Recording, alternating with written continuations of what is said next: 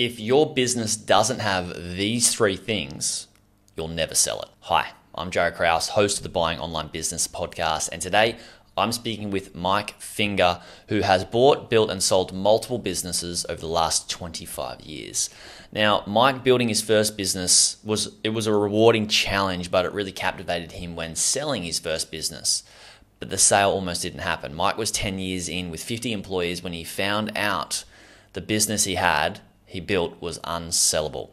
It was devastating, but he moved forward and focused on changing a few simple elements in the business, which those changes made that first sale actually possible, and he says it changed his life. Now, Mike works to help other small business owners change their business so they can experience their own life-changing sale when the time comes, or change their business in such a great way that they don't want to exit their business. In this podcast episode, Mike and I talk about his rude awakening when he tried to sell his first business, some of the things that he had to actually deal with, and some of the things that he did to get his business more sellable and make that exit. And then we talk about the three critical things, three absolutely important things a business must have in order to sell it. And these are Mike's three things that he explains that he helps people as business owners move forwards to in their business to be able to get a desirable exit if they choose to. Then we talk about how much time you should actually give yourself if you want to get your business ready to sell, which is an important thing because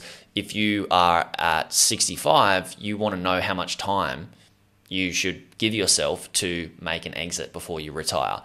Now, sometimes later in life, we don't want to give ourselves that much time. We want to do it in a shorter period of time. So it's better for you to know now how much time you should have. Then we talk about how to go from survival mode as a business owner and being up to your eyeballs in work to being in an empowered place as a business owner with freedom, which is actually options to be able to sell your business for a large exit or to hold on to your business that only maybe take a couple of hours per week to run. Then Mike and I talk about stress expense, an expense that most people don't know exists because it's invisible, but you're paying anyway, depending on what level you're at in your business and what type of entrepreneur you are. Then we talk about the mindset of flipping versus buying and being in business for the long term, and the acquisition entrepreneur and how that's an ever-evolving thing for us in the online business space. Now, this is such a beautiful chat with Mike Finger. I'm sure you're absolutely going to love it. But before we dive into this chat that we have, please understand that we're talking about buying online businesses here. Never go away and do this on your own, which is what we talk about in the actual episode. Make sure you go away and get my due diligence framework. It's free, which can help you take the guesswork out of buying an online business. It's what I've used and my clients have used to help us buy multiple business. It's saved us a lot of money and it's made us a lot of money. So get that at buyingonlinebusinesses.com/free resources. Now let's dive into this amazing chat that I had with Mike. Do you want to build or grow your content website? Niche website builders have helped hundreds of people to take their content websites from a few $100s per month to over tens of thousands of dollars per month with crafted content creation, buying age domains, and link building strategies. These strategies have helped people increase their traffic, authority, monthly earnings, and their website valuation too. Head to nichewebsite.builders/BOB/ to get 10% off any link building or 10% more from their content creation services. That's nichewebsite.builders/Bob/. I'll put a link in the description too.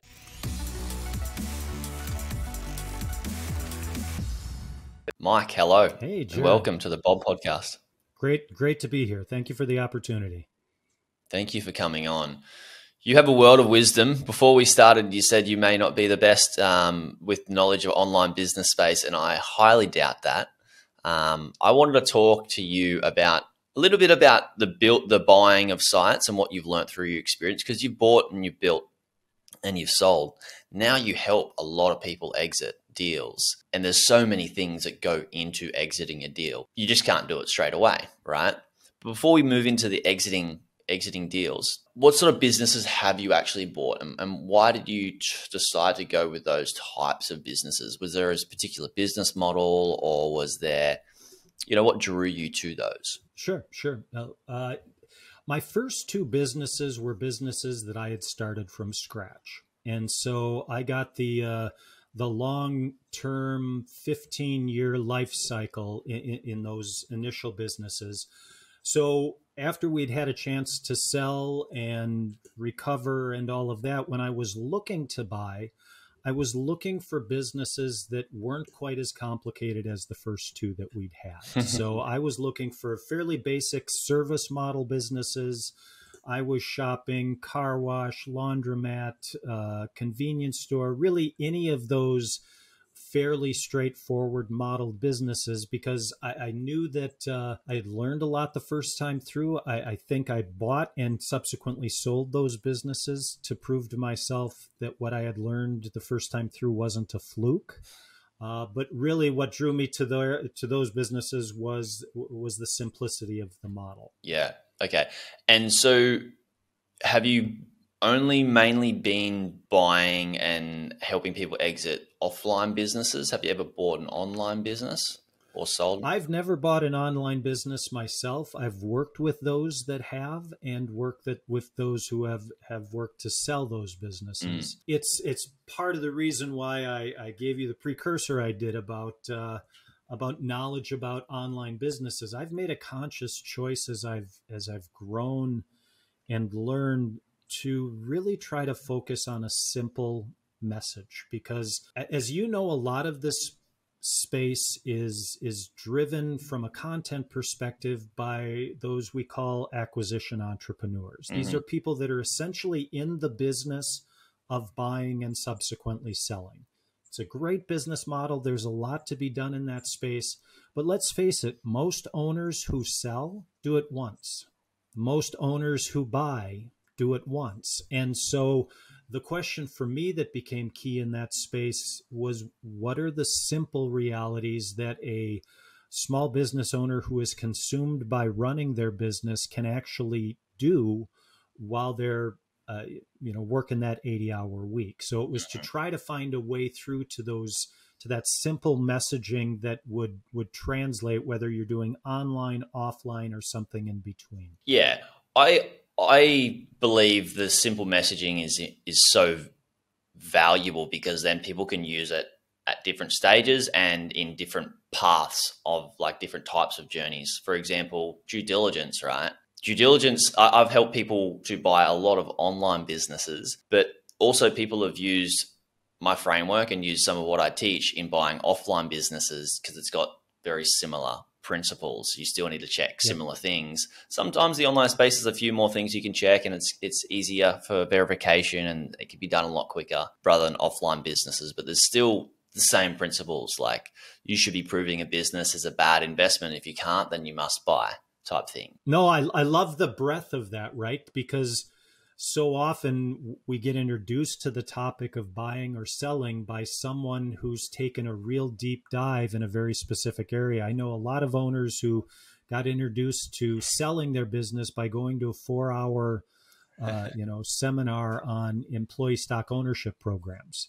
Well, I'm going to sell my business through an ESOP. Well, you've got 5 employees. You're not going to sell your business through an ESOP, but that's your introduction to it. And it's the same in the online space, right? I read the articles, or I hear the presentation about, this is the key metric, right? This one metric is what determines whether or not you should buy this business. And it's like, well, maybe that's the key metric for this one guy doing a certain kind of roll up, but does that extrapolate out to what most of the rest of us should be looking for? So when you talk about due diligence in a wide range of, I've looked at this, now let's completely switch gears and look at something else, that's how we get the exposure. Yeah, I think you've touched on a very valuable point there. A lot of people join our community, our buying online business community, and are looking at deals, and they are always asking you, is this a red flag? And the reason they ask when they're looking at buying these businesses, is this a red flag, is because they want the excuse to be able to run away from the business and go to the next one to do due diligence on that. And they just want validation that it's not a good business through one key metric, when the reality is it's everything in total. And you'd be silly to walk away from one business because there's one risk that you don't like, when everything else could be absolutely perfect. And in essence, you could deal with that risk, and that risk could actually be opportunity, right? All risks is just opportunity in disguise. And you may have just missed out on a really good deal, but you wanted the excuse to walk away Absolutely. and go find another business or make it an easier path without you having to do extra work doing due diligence on that business. And this is the beautiful thing about it. People want it to be easy. They want it to not take too much time and just go away and buy, or just go away and easily sell. But the beautiful thing is that it is complex and it is complicated, and there's many things to consider, many metrics to consider, which allows us to, people that want to put in the effort, get the actual ROI from a good sale and get the actual ROI from a good purchase, which is, I believe, why you and I actually have jobs and businesses, because it is so complex. And I think that's right. so undervalued by so many people because they want to just do it the quick way. What do you think about that? I think you're right on. This is not a black and white space. This is a shades of gray space, right? I tell buyers that I've worked with in the past, there's always a good reason not to buy a business. I don't care what business you're looking at. You can always find a risk, a threat somewhere. Oh, why was the performance different 6 months ago? There's always a compelling reason not to buy a business. It's that collective that you referred to, where I look at this overall and I can see, maybe I see things that are broken, but they're broken in ways that I know how to fix. Yes. Boy, there's an opportunity to bring value. There's an opportunity to expand that business, grow that business. I've gotten to the point where when I look at businesses, I don't want a business that's working perfectly. I want a business that's broken in a way that I can fix. And that's how you add value. That's how you bring in. But for so many going into this space, this is their first time through, right? And that is a terrifying place to be. I've been on that transaction from all sides, and I can remember I worked as a business broker for a year, loved part of it, hated part of it. But one of the initial training messages was, this is a fear-based transaction. Yeah. The seller's afraid, the buyer's afraid. Nobody wants to make a mistake. Shades of gray. That's what this is. And the key word that you used here is fear. And when we're in fear, we're not thinking clearly. And this is why I think it's so important to have, and it doesn't need to be me and it doesn't need to be you, but at least somebody that's got experience in the space to not be attached emotionally to the transaction, that can provide a level head on whether this is a good path to go through in the sale or the purchase of a business. And that's, people just feel like there's too much, I believe, especially in the online space and content online, of like, I'm a self-made entrepreneur and I did it all myself. And I think that too many younger people are like, oh, I've got to do it myself. And I'm a self-made millionaire or bazillionaire or whatever it is. And I think that's just ridiculous, because every single person who's ever read a book or listened to one podcast or YouTube video has actually had help and support.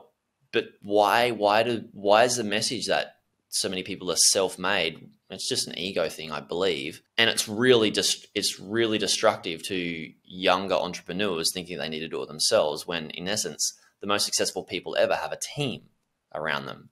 And I believe we should start building a team.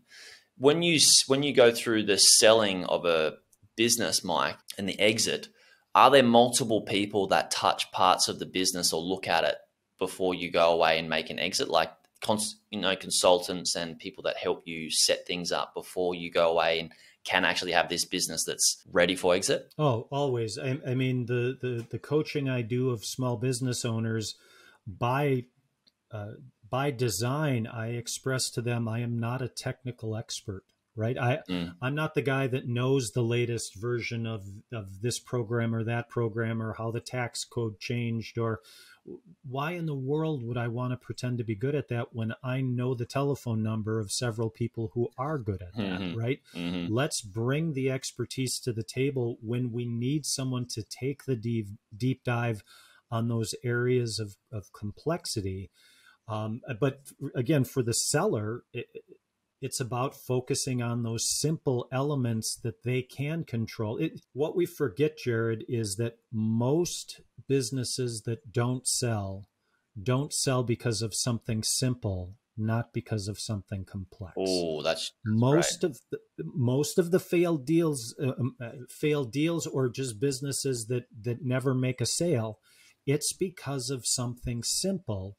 Almost never because of, I checked the wrong box on page 27. Why didn't I have the attorney done? Does that stuff happen? Of course it happens, and it's incredibly painful when you hear the story. But guess what?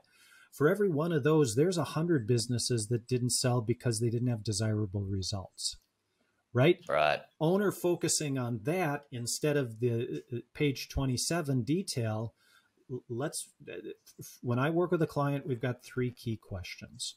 Are your results desirable? Can a buyer duplicate your results? And can you document your results?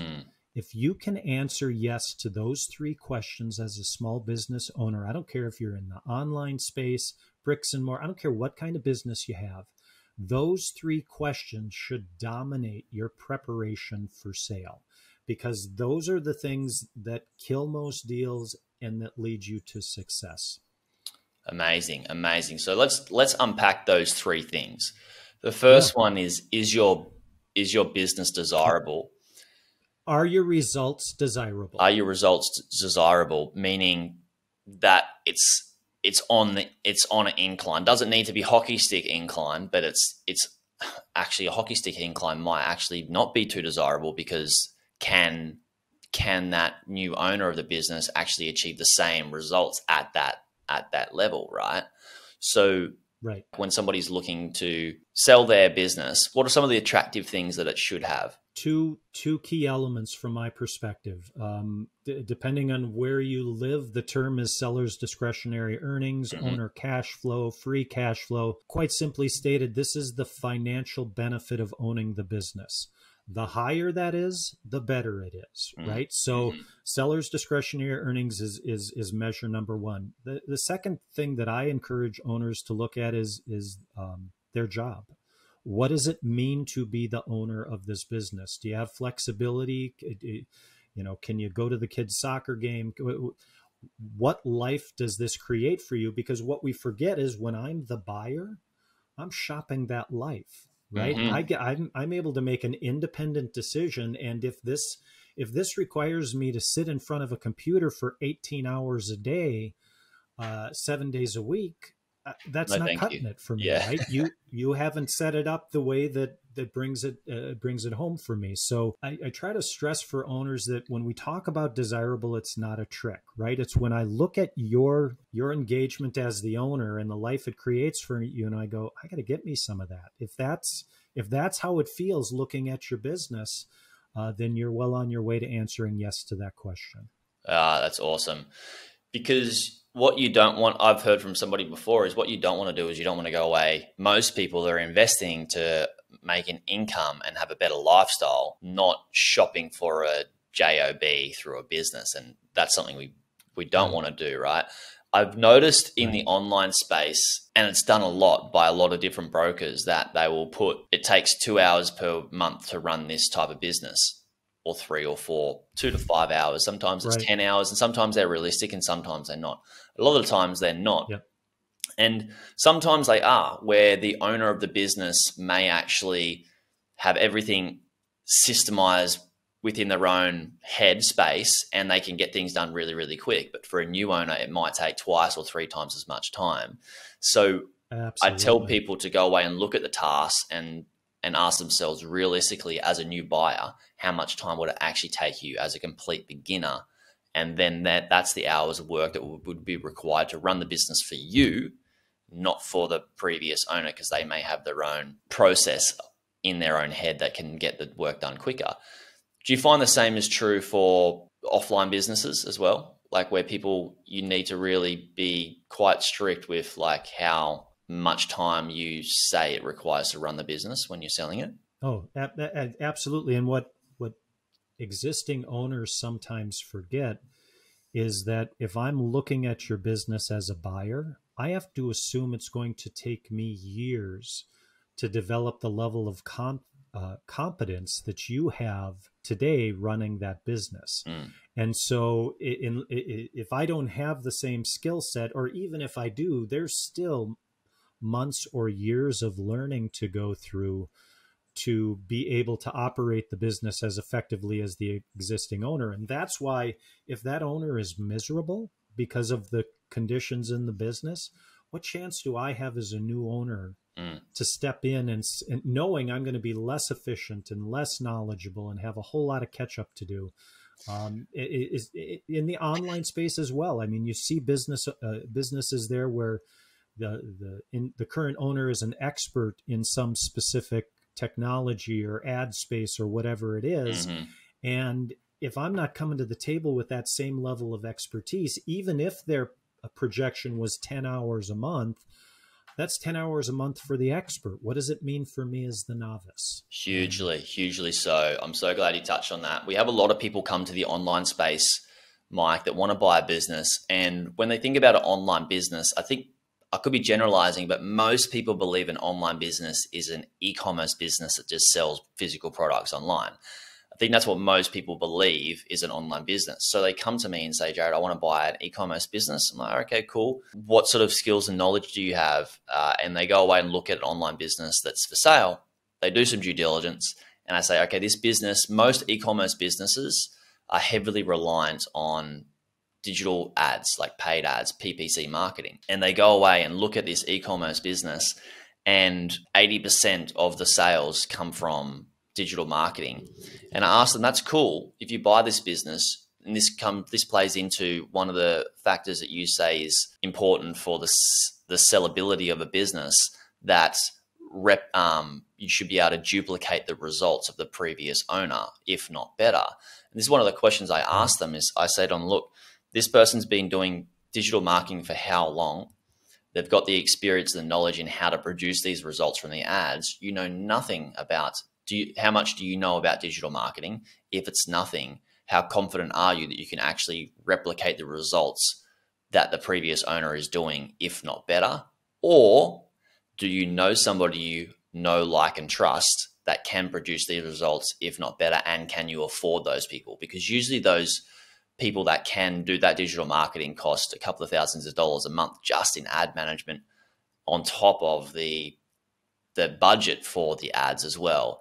And that's enough of a question for a newbie to go, wow, I didn't realize that I won't be able to replicate these results. Let's change the business model for something that, for where they're at in their own level of experience. I think that's such a critical point, and that's really interesting because it raises a question from my perspective. My sense sometimes in the online space is that some of these businesses are getting churned through, bought by someone who has a specific skill set, can bring that skill set to that business, jack the results of that business over a 9-month period or a 12-month period, and then attempt to turn, knowing that upside isn't there anymore. I mean, is that something you see frequently? There is a lot of people that are in our space that are flipping websites, so buying them, growing them in that way, and then selling them. What we prefer to look for is, and it can be a good thing, because if somebody who is a newbie comes in and said, cool, they've grown the business in a way that I don't know how, I can benefit from those results, and they purchase it and they ride off the coattails of them optimizing the business in that particular department.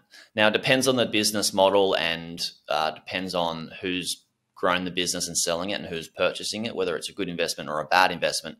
For some people, it could be a bad investment, but for newbies with the particular business model they might be choosing, it could be a really good win. For example, if it's a blog where somebody optimizes the affiliate income, the conversion rates on that, and then also the ad optimization, that can stay in place for a long period of time, and the new purchaser of the business can really ride off the coattails of that for multiple years and have somebody else come and change some things for you quite cheaply. But if it's, for example, somebody who has done a lot of digital paid marketing and built out funnels and PPC campaigns, somebody who's brand new doesn't know how to do that, they could just buy it and butcher the whole thing if they. Sure. Yeah. So it can be a positive thing. It can be a negative thing. So now I want to ask you the question on, so it was attractiveness and then you've got, can we duplicate the results, which we kind of covered just now. The last thing is, measuring, and I think, is it tracking things or data? Can you document your results? Yeah. Can you document them? And I will say that is probably, of the three questions, the one that's most different in the online space, right? Simply because there's so many resources available where I can track or the provability of the claims that you're making, right? What did you sell? I can look at the Shopify records and see what you sold. And again, my sense is that those aren't always fully transparent, that there's ways to play with the numbers, but compared to the guy that's got a shoebox under his desk with his receipts for the last 2 years, that online space offers some opportunity. I don't know that there's as much of the wink, wink, nudge, nudge. Here's what my real numbers are in the online space. Yeah, in the online space, it's quite good because you do have digitally tracked transactions for sales, and you can, ads, and for digital marketing campaigns, how much is spent, what's the return of all that sort of stuff, and you can really break all that down. What I do like to see, if I was to purchase a business, and I know somebody who has sold their business recently, they have a really good dashboard with all of their metrics, and it's all accurate and all makes sense. And that's super attractive for a buyer. And the purchaser of this business had quite a lot of capital. They've grown the business since, and they purchased the business mostly based off the SOPs and the processes that my friend had built, and the data, the tracking, and the documentation of their results. And I think that's highly, highly attractive. But there are some weird cases, where I did have a gentleman come on the podcast, probably like 20 podcasts ago now, who did buy an e-commerce business from a particular broker. He bought it himself. He didn't have anybody supporting him. It's his first online business purchase. It was a significant purchase in the 6-figure range. And they were selling e-commerce products on the Shopify platform. And what had been done is he checked the sales records through Shopify in the back end. But what had been done is some of the sales were sales made by either the seller or somebody that the seller knows to boost up the revenue in the business. But he wasn't able to highlight that when purchasing it, and realize after purchasing it that the results weren't typical of what he was purchasing it as, which is a massive shame. So you do need to know financial due diligence and things that we teach. It's a massive shame. Now, I want to ask you had the experience that you built your businesses, and congratulations, 15 years in business is awesome. And that's no small feat. And I think anybody that's getting into business should be thinking about the long term. And you have had 2 of those experiences of businesses that you've built. And then you come to I think it might've been your first time that you realized you wanted to sell a business. You went to sell it and you were unable to, and then you needed to make some changes. What caused you that? Yeah. No, that's a. I apologize for jumping in, but it's just visceral for me, Jared. I can still remember that day hanging up the phone, and it was those first 2 businesses. 10 years in, I've got 50 full-time employees. I figure it's time for me to make my exit, because I'd come to the conclusion my employees were trying to kill me. And I pick up the phone to call the first broker and the second broker and the third broker, and I got the same messages. Oh, no. Not enough cash flow, too owner dependent, all of these things that are pretty typical for most small business owners. But that was my 2x4 to the forehead moment, where I was like, oh, being in business a long time doesn't mean you've created transferable value. right? Surviving doesn't mean you've created transferable value. The number of employees, the revenue, all of these things are meaningless as it relates to what it is that creates a business that you can actually sell to someone that they might find attractive. And that's for me where I spent the next 5 years making those basic changes. And it was that life experience that led me to the simplicity of those 3 questions. Because you know what? Of those 3 questions at 10 years in, I was okay on question 3. My financials were pretty clean. But the other 2 questions, I was a hard no. Yeah. Were the results desirable? No. Could a buyer duplicate my results? No. And why would they want to? Because they weren't desirable to begin with. So that's what drove me back to that place of, wait a minute. And you know what, Jared, I got lucky because I got that moment in my 30s. So many owners don't reach that moment until they're 65 and ready to retire. And then they get that message of, I'm sorry, there's nothing here to sell. I have those conversations with owners where it's like, well, I built this thing. This is my retirement plan. I'm sorry, there's nothing here. And I don't want to have those conversations anymore, which is why I do the work that I do.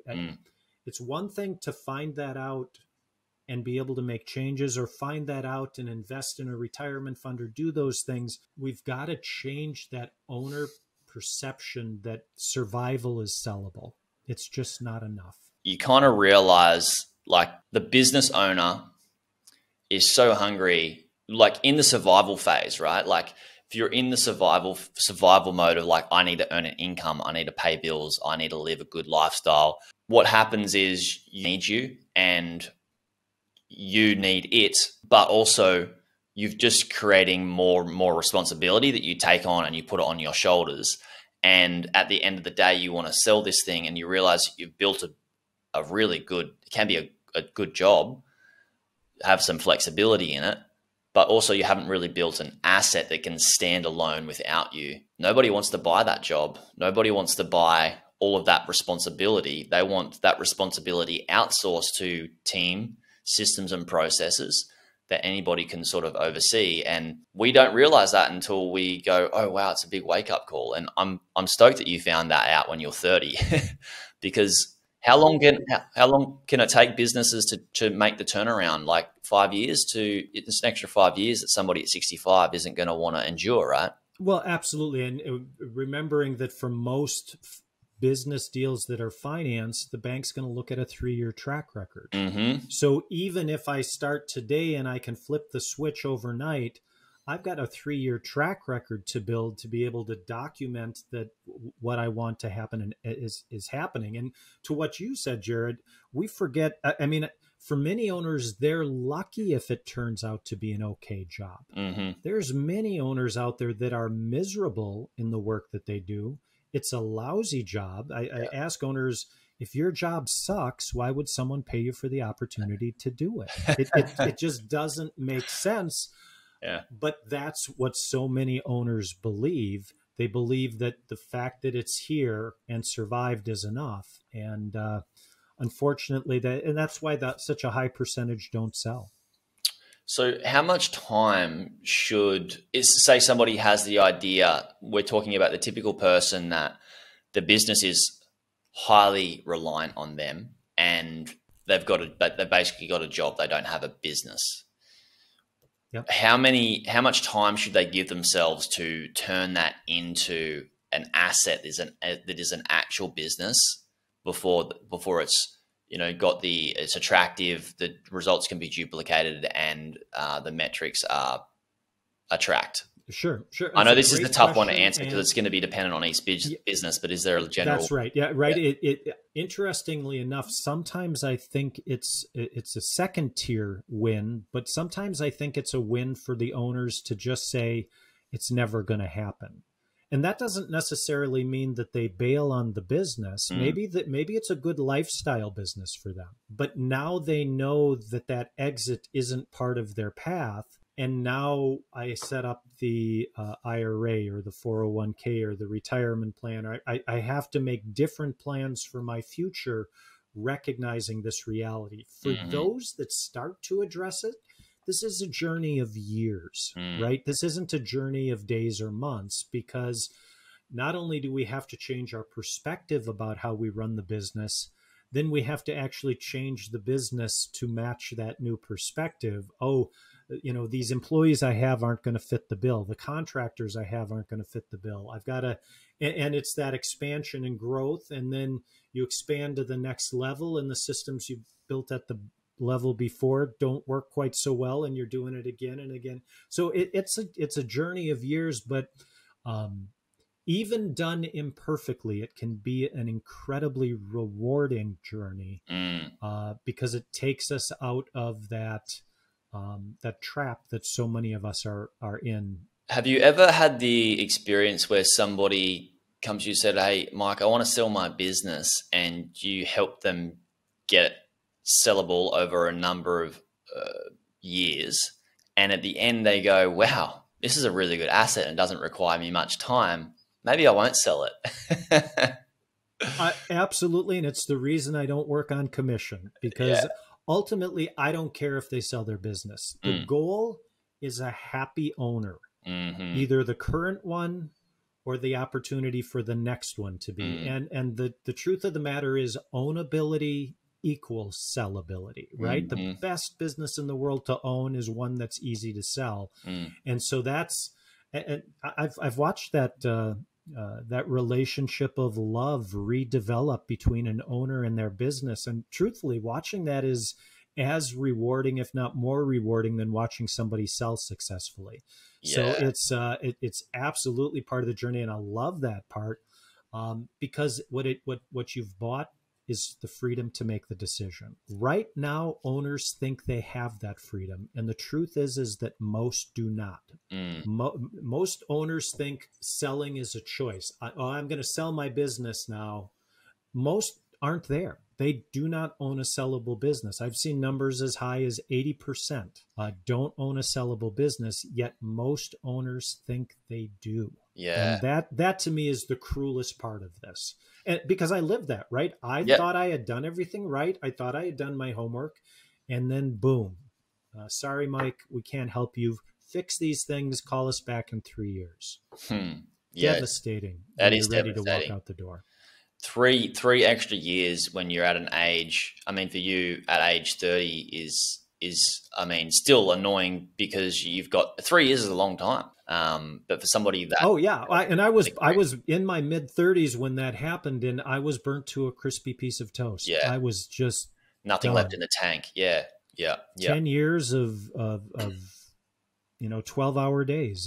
I was toasted, but again, it was no one's fault but mine, because guess what? You're the owner. Yeah, we have to take responsibility. And I think we've got to take responsibility not as just the worker working in the business. We need to take ourselves out and look at the business like in the book, The E-Myth. They've got a job, but you should treat it as a business and build the SOPs. And that's a really good book, I guess, anybody listening to this podcast, is The E-Myth is a wake-up call for people that start a business or have a business and are tied to that business and don't have options. What you talked about is the freedom, I think before, is like a happy business owner is somebody that has freedom. And I think those freedom can be summed up between having options. They have the option to sell it whenever they want because the business is sellable, the option to keep it. They have the option to take the money and reinvest into something else.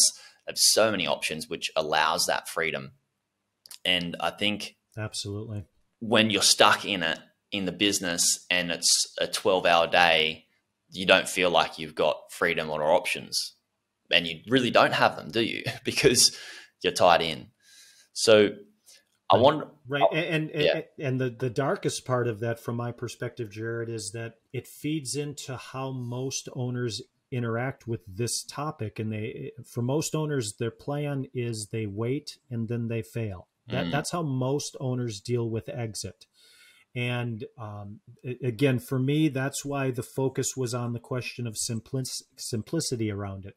Even if someone listens to this, if an owner listens to this conversation we're having and gets excited, and by the way, I'm 100% behind you on the recommendation of the E-Myth by Michael Gerber. That's an easy recommendation and win for a business owner. But even if they get behind that and they start diving into the space, it's so easy to get overwhelmed by the complications, by the complexity, by the dive into this program or this metric, or look at this. This is really important. And it might be, but nothing compared to the core question of desirable results that a buyer can duplicate and that you can document. Again, that to me is the lifeblood of this stuff. Yeah, those 3 principle guys, note them down.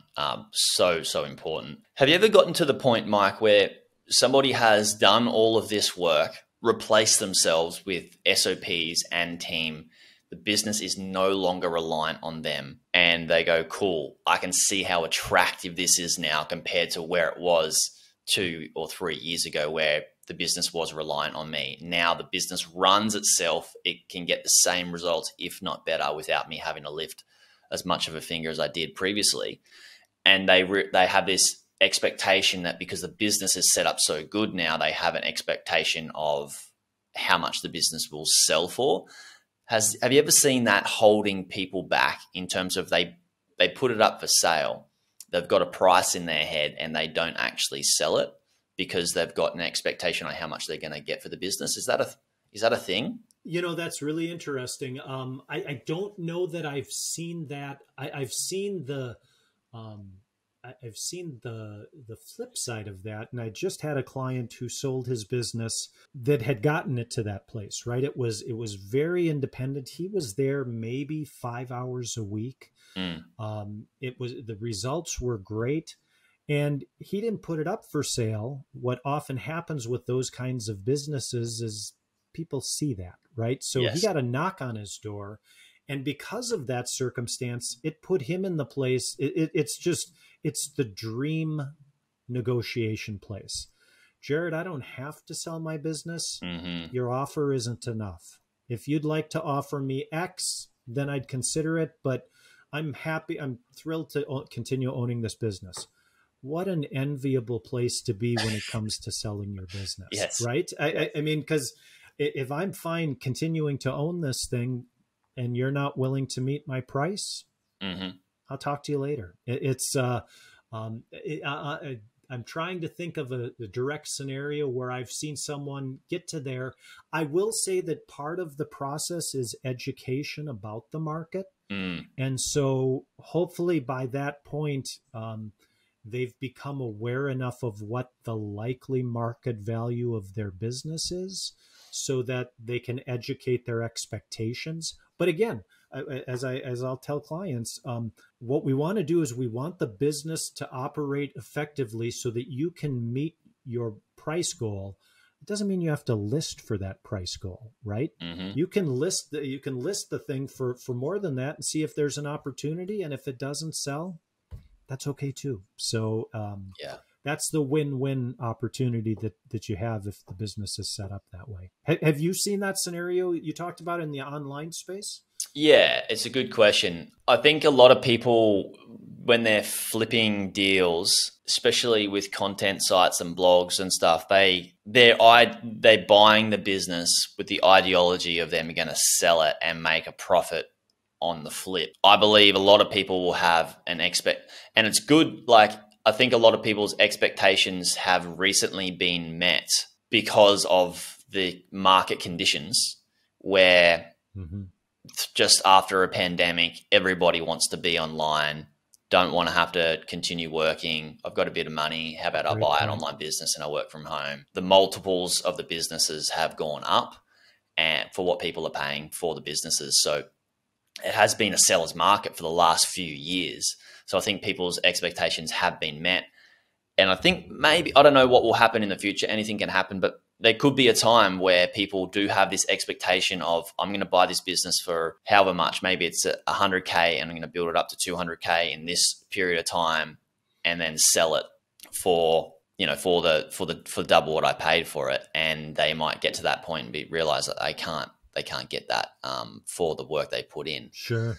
I just think the math is just working differently. Yeah. And I think it's something, the reason I asked you is because it's a mindset thing. I think it's something for people to consider. if you bought something for 100K and you couldn't sell it at 200K, but you sold it at 180K, is that so bad? Like, would you just take the money off the table, have an 80K profit, and reinvest into something else and learn from that experience and make the business more desirable, more replicable, or easy, get the results from the new owner can get the same results, and measuring it, tracking things. Yeah. It's really interesting. What comes to mind to me with what you said is how different it might be for the acquisition entrepreneur to just the regular business owner, right? If I'm in the business of flipping businesses, there's a very different metric and method there than if I'm the person who's built this business and I'm ready to exit it at some point in the future. It's that to me is a fascinating part of this, because there's so much content that crosses over both those spaces. Yeah. And I'm not sure truth is always the same in those different buckets. Yeah, I agree. It's a very different strategy. And I'm more for, I like acquiring businesses, but not with the intention to flip, because I like to play a longer game. And I know the longer I play, the better compounding and better returns that I'm going to get, versus buying and selling and flipping. You have to take a bit of money. You have to pay fees in terms of how much you give a broker if you're going to sell through a broker. If not, the fee is going to be your time and trying to sell it yourself, being your own broker. But you've also got the fees of finding a new business again and again and again and again, and then having to, sometimes you can use the same systems, SOPs and team to buy the same type of business model and grow it and keep buying those types of businesses, which you can use as leverage for a business that you're actually purchasing. But also, not every single business is the same, and you will need to spend time, effort, and energy and resources tweaking some of those systems. And if you don't even use the same business model, then it just ends up being a lot more work. That's my philosophy. Yeah. That's my personal philosophy. Yeah. I think that there's too much effort and energy and time and resources being spent in the flipping space, versus if you can play, if you're not in I think people that are in survival mode need to make cash, and they will be prepared to spend a lot of time, effort, energy, and resources to do so. For myself, in a position, I'm in a unique position where a lot of other investors that may be as well, that I'm not a gazillionaire, but we don't need to make it work really, really fast, because I need to get out of a job. And I think that when you get out of that sort of position of survival, you can play a longer game and have less stress around, I need to pay bills. And I think that's a beautiful place to be. Absolutely. Yeah. No, I would agree. I mean, they're both valid strategies. The last two businesses I bought and subsequently sold in less than 3 years, and those were both turnaround by design, and with good results. But they were fundamentally different than my first exit in intent, in plan, in process. I thought I was going to own those first businesses forever. Yeah. And so that changed. So yeah, no, I think that's a great point you made. It's, and I think it's important for owners to recognize that the journey makes a difference. Where you're starting, what you're doing. Sometimes we got to take the advice we hear with a grain of salt. Yes. Yeah. I believe in that there's an expense that a lot of people pay that they don't know they pay, and it's called stress expense, something I sort of coined a while ago. How much stress are you carrying when you're doing a lot of activity in a short period of time, i.e. trading, markets, businesses, whatever it is, versus buying and holding in the long term? What's the stress expense you would pay there? And it's an invisible thing, right? That people don't know that they're paying, but it takes a mental toll, and energetically, and physically. So I think, I think in those terms, and my goal isn't just more money, it's have a better lifestyle. And sometimes have a better lifestyle, it can be minimal stress. Sometimes good stress, healthy stress is valuable and important to help us level up. But something that I consider when investing and living. And There is, and sometimes we need to go through those, diamonds are made under pressure. Sometimes we need to go through maybe the flipping stage of flipping sites, stress and pressure to allow us to become solid and business owners and have a really good mindset before we go, now I'm going to sit and chill and pay less stress expense. Have you seen that in other people's life cycle journeys as an entrepreneur as well? Absolutely.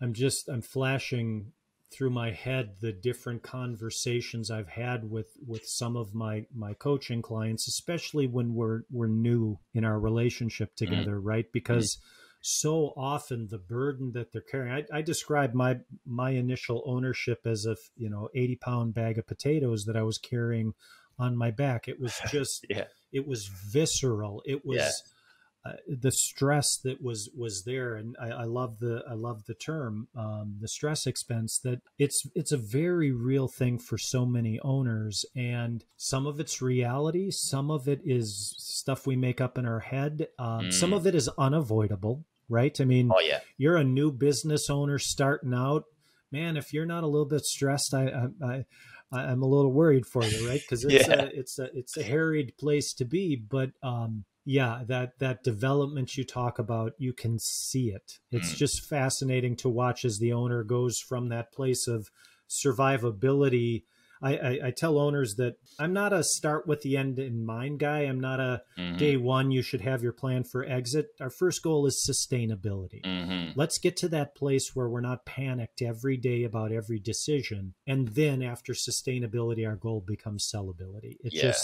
That's how we drive ourselves to a place where we can go either way. And that is a wonderful place to be as an owner. Just magical. Sustainability allows you to, I want to think about stress is like when you get into the sustainability phase, stress can be a bad thing when we're trying to make decisions. For example, if you're rushed and you try and you're running out the door and you're like, I can't find my keys, they might be in your pocket and you're making, not the best decisions to look under the couch and all that sort of stuff when it's right there in the pocket. There's something you can't see because you're stressed, you're freaking out, you don't have time. And when we try and make decisions, sometimes we, crash our car or stub our toe or whatever it is. We're running around like a headless chook, for lack of a better term. And because we're stressed and we don't make the best decisions when we're stressed. But when you're in a sustainable place, then you can have a level head, be a lot more grounded, a lot more confident in that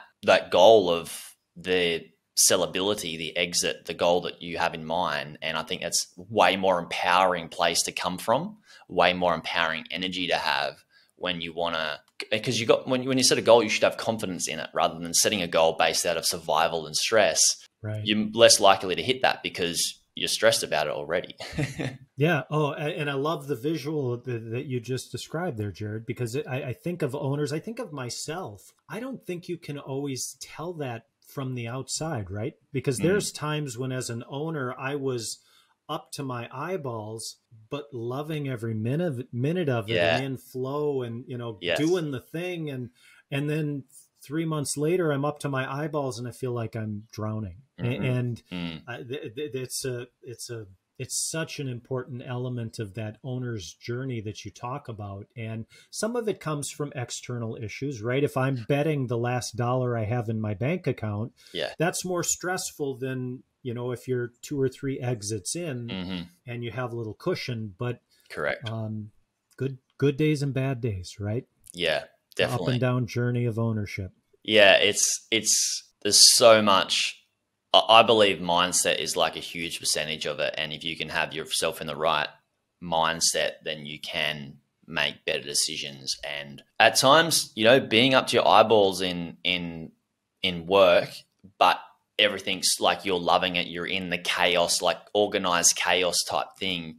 It's, you can get things done and it's working really, really well. But like the other example you said, sometimes you're just like, where's my snorkel? Like I can barely breathe underwater here. Like, right. Or even worse, when you walk in and your feet get a little wet and you're like, what's going on? Yeah. I mean, it's just, that we could talk for hours about that owner mindset and how we get to that place. But, and unfortunately, that stress moment is often the trigger where someone says, I got to sell this place. Yes. Right now, I got to get out of here.